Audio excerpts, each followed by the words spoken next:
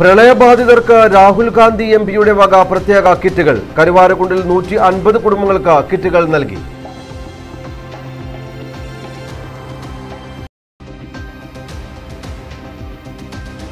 നെന്മിനി മലയിലെ young India എസ്റ്റേറ്റിൽ വിള്ളൽ ഉള്ളതായി നാട്ടുകാർ. വില്ലേജ് അധികൃതർ പരിശോധന നടത്തി. മഞ്ചേരി KSCB ഓഫീസിലേക്ക് യൂത്ത് കോൺഗ്രസ് പ്രവർത്തകരുടെ പ്രതിഷേധ മാർച്ച്. പ്രളയ ദുരിതാശ്വാസത്തിന് സാലറി ചലഞ്ചിലൂടെ KSCB ജീവനക്കാരിൽ നിന്നും സമാഹരിച്ച തുക വകമാറ്റി ഉപയോഗിച്ചെന്ന് ആരോപണം.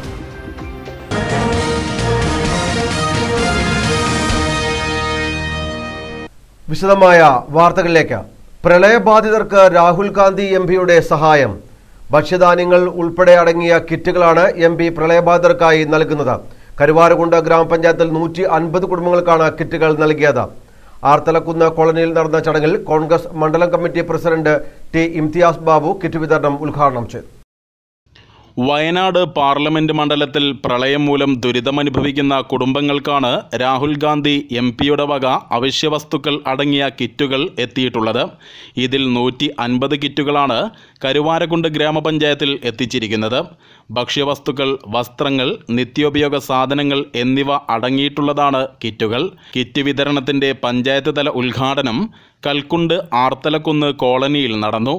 മണ്ഡലം Congress committee president T Imtiaz Babu വിതരണോദ്ഘാടനം നിർവഹിച്ചു. കരുവാരക്കുണ്ടിലെ മുതിർന്ന കോൺഗ്രസ് പ്രവർത്തകൻ NK ഹമീദ് ഹാജി ചടങ്ങിൽ അധ്യക്ഷത വഹിച്ചു.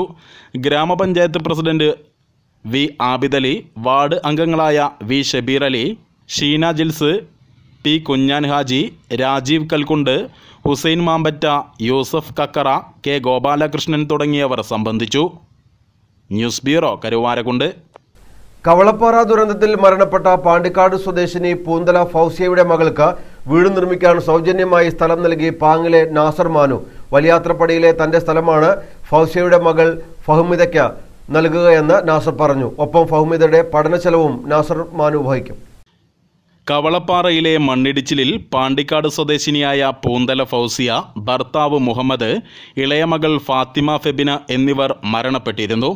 അന്ന് വീട്ടിലുണ്ടായിരുന്ന രണ്ടാമത്തെ മകൾ ഫഹ്മിദ അത്ഭുതകരമായാണ് രക്ഷപ്പെട്ടത്. മൂത്ത മകൾ ഫാഹിദ ഭർത്താവിൻ്റെ വീട്ടിൽ ആയതിനാൽ അപകടത്തിൽപ്പെട്ടിരുന്നില്ല. ഫഹ്മിദ ഇപ്പോൾ പാണ്ടിക്കാടുള്ള മാതാവിൻ്റെ വീട്ടിലാണ് താമസം. ഇവർക്ക് വീട് നിർമ്മിച്ചു നൽകാൻ സ്ഥലം വിട്ടു നൽകിയാണ് പാങ് സ്വദേശിയായ നാസർ മാനു രംഗത്തെത്തിയിട്ടുള്ളത്.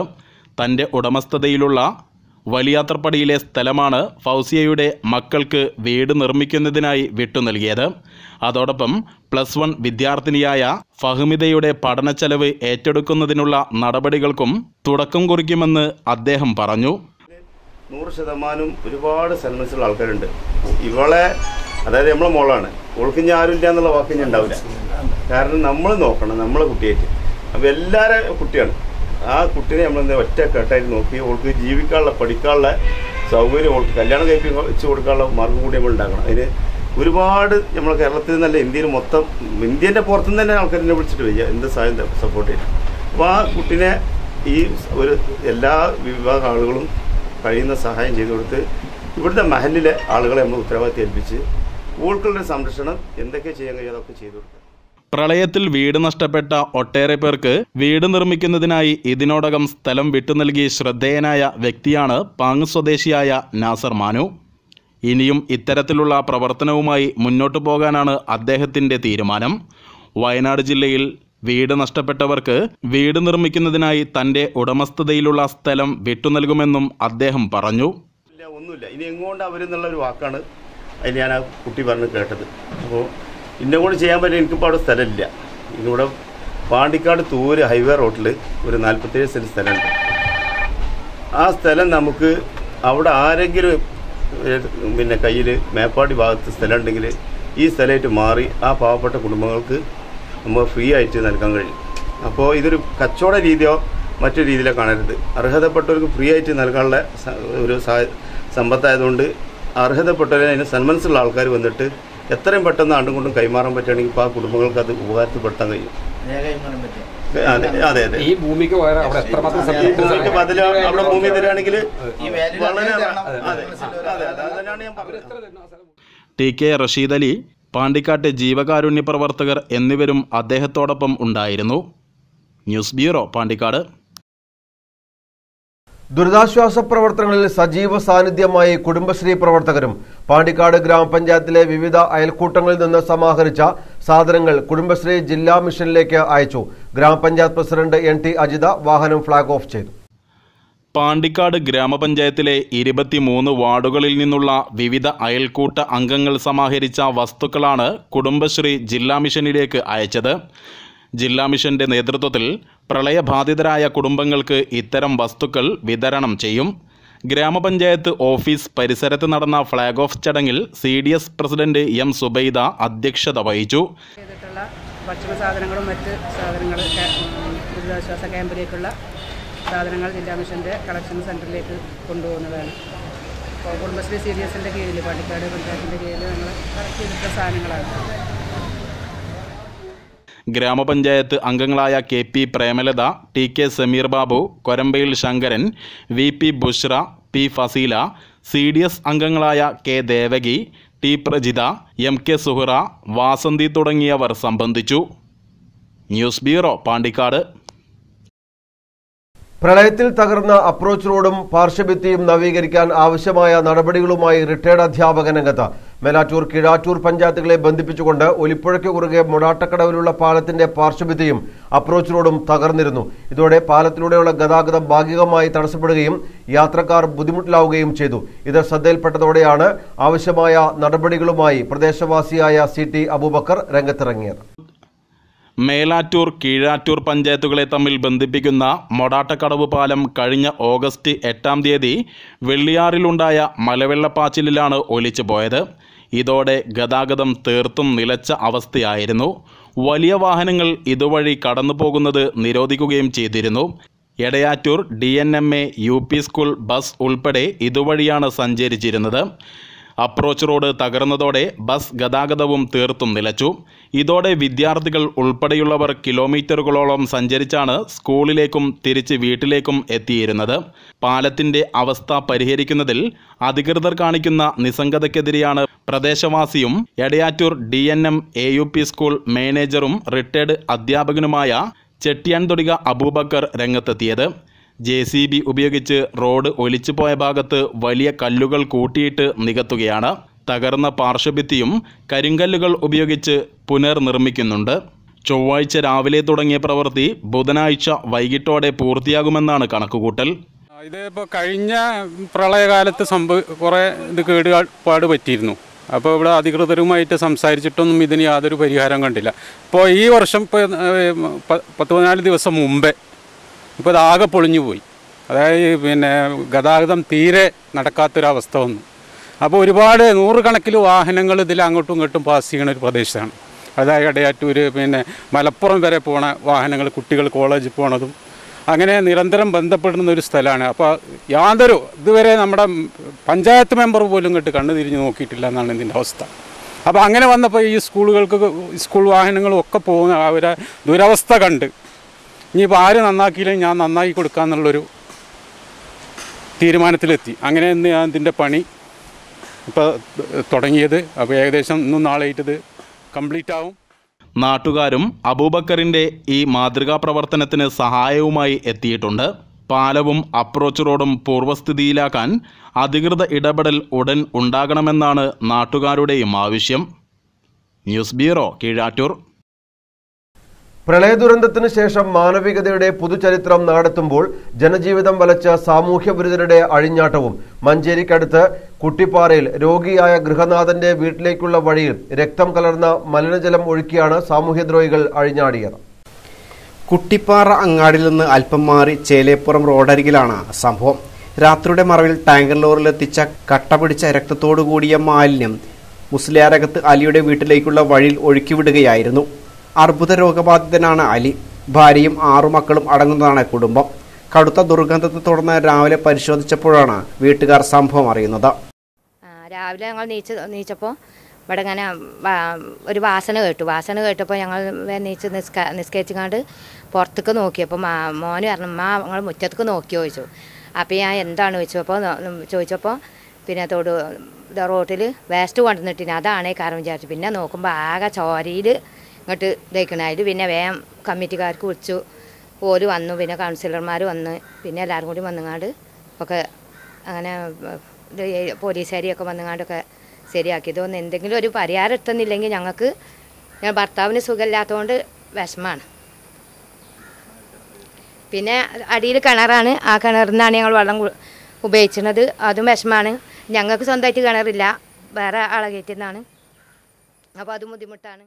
റോഡിൽ നിന്നും മാറി താഴെയാണ് അലിയുടെ വീട്. രാത്രിയുടെ മറവിൽ വീട് ശ്രദ്ധിക്കാതെ മാലിന്യം ഒഴുക്കിവിട്ടതാണെന്നാണ് നാട്ടുകാർ പറയുന്നത്. ആശുപത്രിയിൽ നിന്നുള്ള ശസ്ത്രക്രിയ മാലിന്യങ്ങളാണെന്നും പരാതിയുണ്ട്. മാലിന്യങ്ങൾ നീക്കം ചെയ്യാൻ പരാതി നൽകിയിട്ടും നടപടിയായിട്ടില്ല. അടുത്തുള്ള പ്രദേശങ്ങളിലേക്കും കിണറുകളിലേക്കും മഴയിൽ മാലിന്യങ്ങൾ ഒഴുകിയെത്തുമെന്ന ആശങ്കയിലാണ് നാട്ടുകാർ. എന്താ വെച്ചാൽ ഇവിടെ മഴയൊക്കെ പെയ്താൽ ഈ പ്രശ്നമൊന്നും രൂക്ഷമാകും. കാരണം ഇപ്പോൾ ഇവിടെ തന്നെ ഇപ്പോൾ 2-3 കിണറിലോട്ട് ഈ വേസ്റ്റ് പോയിട്ടുണ്ട്. ഇനി മഴ പെയ്താൽ ഇവിടെ സൈഡിൽ തോടൊക്കെ ഉണ്ട്, അതിലോട്ട് ഒലിച്ചു പോകാൻ നല്ല സാധ്യത ഉണ്ട്. അപ്പോൾ അതിന് മുൻപ് എന്തെങ്കിലും പെട്ടെന്ന് തീരുമാനം അതിർവെതിരെ അടുത്തുനിന്നുണ്ടാവണം. സംഭവം ശ്രദ്ധയിൽപ്പെട്ടതോടെ ഡിവൈഎഫ്ഐ പ്രവർത്തകർ നൽകിയ പരാതിയെ തുടർന്ന് സ്ഥലത്തെ ക്ലോറിനേഷൻ നടത്തുക മാത്രമാണ് നഗരസഭ ചെയ്തിരിക്കുന്നത്. പരാതിയുടെ അടിസ്ഥാനത്തിൽ പോലീസ് കേസെടുത്തിട്ടുണ്ട്. ഇക്കാര്യത്തിൽ നടപടിയായില്ലെങ്കിൽ പ്രക്ഷോഭം ആരംഭിക്കുമെന്ന് ഡിവൈഎഫ്ഐ പ്രവർത്തകർ പറഞ്ഞു. ഇതുമായി ബന്ധപ്പെട്ട് നടപടി സ്വീകരിച്ചില്ലെങ്കിൽ ഡിവൈഎഫ്ഐ ശക്തമായ സമരങ്ങളുമായിട്ട് പോകാനുള്ള ഒരു തീരുമാനമാണുള്ളത്. കാരണം ഈ പയ്യനാട് മേഖലയിൽ മൊത്തത്തിൽ എല്ലായിടങ്ങളിലും ഇത്തരത്തിലുള്ള മാലിന്യങ്ങൾ, കോഴി മാലിന്യം, ഇറച്ചി മാലിന്യം, ഇതിപ്പോൾ സർജിക്കൽ വേസ്റ്റാണ്, ഇത് വളരെ ഗുരുതരമാണ്. അപ്പോൾ ഇത്തരത്തിലുള്ള ഒരു പ്രവണതയ്ക്കെതിരെ അധികൃത ഭാഗത്ത് നടപടി എടുത്തിട്ടില്ല എന്നുണ്ടെങ്കിൽ ഡിവൈഎഫ്ഐ ശക്തമായ സമരങ്ങൾ ആരംഭിക്കാനുള്ള പരിപാടിയായിട്ട് മുന്നോട്ട് പോകും.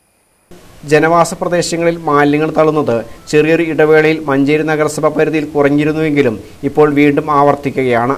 അനധികൃത മാലിന്യ നിക്ഷേപത്തിനെതിരെ നടപടിയെടുക്കുമെന്നും നിരീക്ഷണ സംവിധാനം ഏർപ്പെടുത്തുമെന്നും നഗരസഭ വ്യക്തമാക്കിയിരുന്നു. പ്രഖ്യാപനത്തിൽ കവിഞ്ഞ നടപടിയില്ലാത്തതാണ് ഇത്തരം പ്രശ്നങ്ങൾ ആവർത്തിക്കാൻ കാരണമെന്നാണ് നാട്ടുകാരുടെ പരാതി.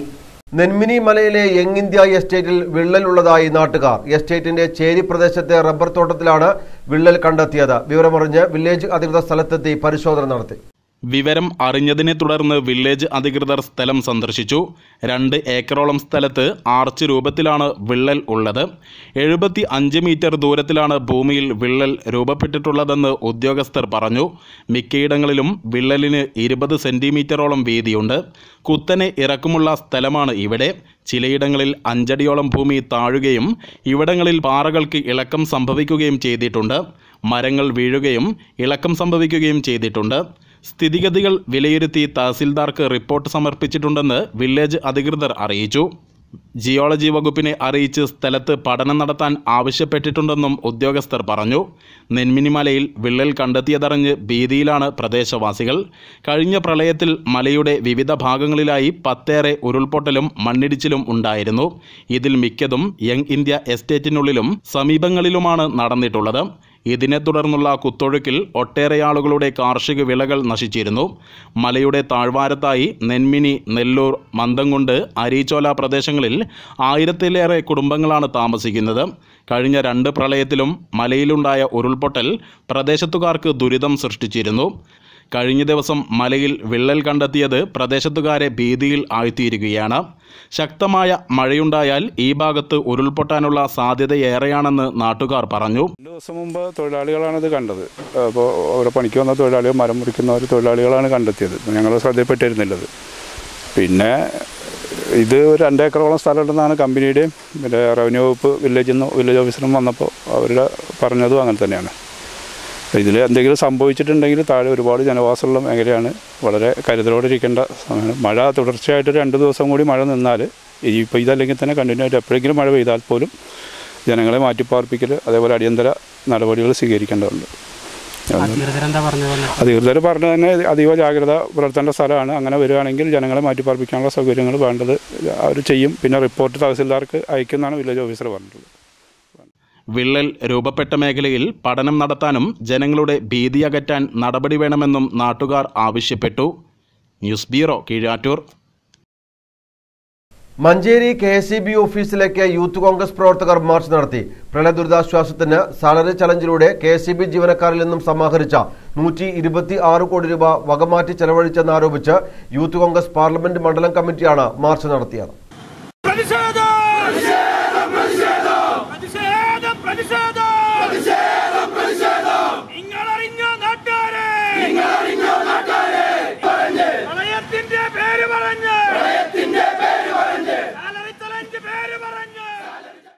ഒരു വർഷം മുൻപ് പിരിച്ചെടുത്ത ദുരിതാശ്വാസ ഫണ്ട് പോലും യഥാർത്ഥ അവകാശികളിൽ എത്തിക്കാൻ കഴിയാത്ത സർക്കാരിന്റെ പിടിപ്പുകേട് സാധാരണ ജനങ്ങളോടുള്ള വെല്ലുവിളിയാണെന്ന് യൂത്ത് കോൺഗ്രസ് ആരോപിച്ചു. പ്രളയ ദുരിതാശ്വാസത്തിന്റെ പേരിൽ പിരിച്ചെടുത്ത പണം വൈദ്യുതി മന്ത്രിയുടെയും മുഖ്യമന്ത്രിയുടെയും അറിവോടെ വകമാറ്റി ചെലവഴിച്ചിരിക്കുകയാണ്.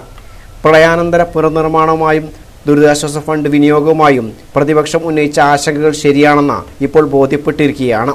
സർക്കാരിൽ ജനങ്ങൾക്ക് വിശ്വാസം നഷ്ടപ്പെട്ടിട്ടുണ്ടെന്നും യൂത്ത് കോൺഗ്രസ് പാർലമെന്റ് മണ്ഡലം കമ്മിറ്റി ആരോപിച്ചു. മാർച്ച് KSEB ഓഫീസിന് മുമ്പിൽ പോലീസ് തടഞ്ഞു.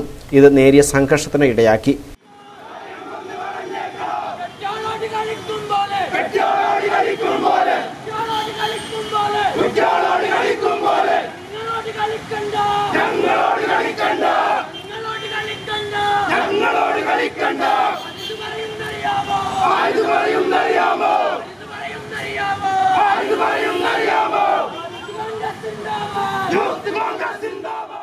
പ്രസിഡന്റ് റിയാസ് മുക്കോളി ഉദ്ഘാടനം ചെയ്തു. CK ഹാരിസ്, ഉമ്മർ ചോലയിൽ, ഹുസൈൻ വല്ലാഞ്ചിറ, ഹനീഫ പുല്ലൂർ, അഷ്റഫ് ഒടുവിൽ, ഷാനവാസ് കുളത്തുംപടി, അജ്മൽ വെള്ളിയോട്, ഹനീഫ ചാടിക്കല്ല്, മുസ്തഫ പുത്തനങ്ങാടി, സുബൈർ വീമ്പൂർ എന്നിവർ പ്രസംഗിച്ചു. അകാലത്തിൽ മരണമടഞ്ഞ മേലാറ്റൂരിലെ കോട്ടോപ്പാടൻ ഷാജഹാൻ, വെള്ളേങ്ങര മുഹമ്മദ് മുസ്തഫ എന്നിവരുടെ അനുശോചന യോഗം ഓഗസ്റ്റ് 21 നടക്കും. യൂത്ത് ചാരിറ്റബിൾ സൊസൈറ്റിയുടെ നേതൃത്വത്തിൽ ബുധനാഴ്ച വൈകിട്ട് 4:30 മേലാറ്റൂർ ബസ് സ്റ്റാൻഡ് പരിസരത്താണ് അനുശോചന യോഗം നടക്കുകയെന്ന് ഭാരവാഹികൾ അറിയിച്ചു. കഴിഞ്ഞ ഒരാഴ്ചക്കിടെ മേലാറ്റൂർ പ്രദേശത്ത് നിന്ന് നമുക്കിടയിൽ നിന്ന് അകാലത്തിൽ പൊലിഞ്ഞു പോയ 2 യുവാക്കൾ, ഒന്ന് വെള്ളേങ്ങര മുസ്തഫ, അതേപോലെ തന്നെ YCSന്റെ വൈസ് പ്രസിഡന്റും മേലാറ്റൂരിലെ കലാകായിക ജീവകാരുണ്യ പ്രവർത്തനങ്ങളിൽ മുൻപന്തിയിൽ പ്രവർത്തിച്ചു വന്നിരുന്ന കോട്ടപ്പാടൻ ഷാജഹാൻ. ഇവരുടെ നിര്യാണത്തിൽ അനുശോചിച്ചുകൊണ്ട് YCS മേലാറ്റൂരിൻ്റെ നേതൃത്വത്തിൽ 21-ാം തീയതി ബുധനാഴ്ച വൈകിട്ട് 4 മണിക്ക് മേലാറ്റൂർ ബസ് സ്റ്റാൻഡ് പരിസരത്ത് വെച്ച് ഒരു അനുശോചന യോഗം ചേരുകയാണ്. മേലാറ്റൂരിലെ കക്ഷി രാഷ്ട്രീയത്തിനപ്പുറത്ത് മുഴുവൻ പാർട്ടിയിലെ നേതാക്കളെയും അതുപോലെ തന്നെ നല്ലവരായ നാട്ടുകാരെയും സുഹൃത്തുക്കളെയും ഈ പരിപാടി അനുശോചന യോഗത്തിലേക്ക് ഹാർദവമായി സ്വാഗതം ചെയ്യുകയാണ്, ക്ഷണിക്കുകയാണ്. എടപ്പറ്റ ഏപ്പിക്കാട് പരേതനായ മൂർഖൻ കോയണ്ണി ഹാജിയുടെ ഭാര്യ ഫാത്തിമ അന്തരിച്ചു. 90 വയസ്സായിരുന്നു. എടത്തനാട്ടുകര കോട്ടപ്പള്ളിയിലെ പരേതനായ പാറക്കോട് മുഹമ്മദിന്റെ ഭാര്യ ഖദീജ അന്തരിച്ചു. 93 വയസ്സായിരുന്നു. പ്രധാന വാർത്തകൾ വീണ്ടും.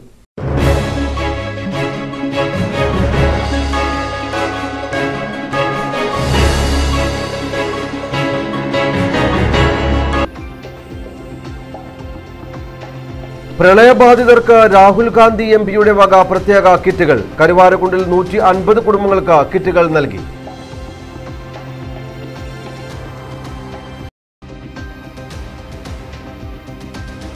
നെന്മിനി മലയിലെ യങ് ഇന്ത്യ എസ്റ്റേറ്റിൽ വിള്ളൽ ഉള്ളതായി നാട്ടുകാർ.